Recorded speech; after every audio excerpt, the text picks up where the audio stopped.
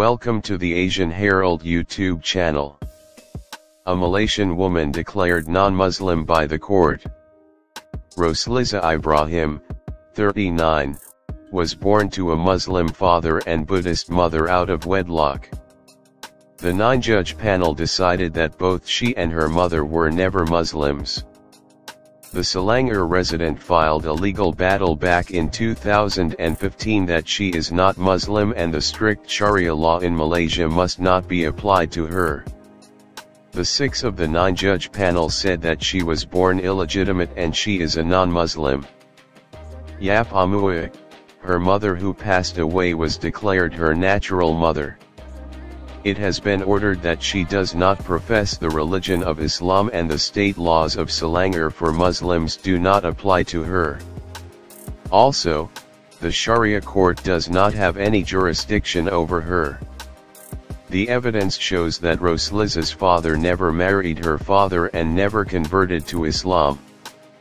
It is there in her testimony that she was Buddhist till she died.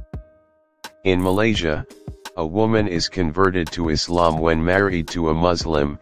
However, that didn't happen in this case. This favored Rosliza's case.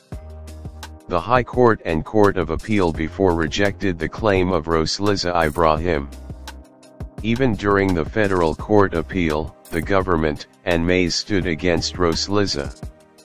Malaysia has a very strict rule for Muslims.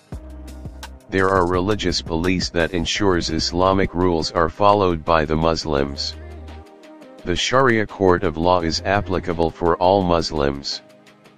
However, non-Muslims, mostly Buddhists, Hindus, and Christians are not subjected to these laws. However, any non-Muslim if marries a Muslim, she gets converted to Islam and comes under the Sharia law.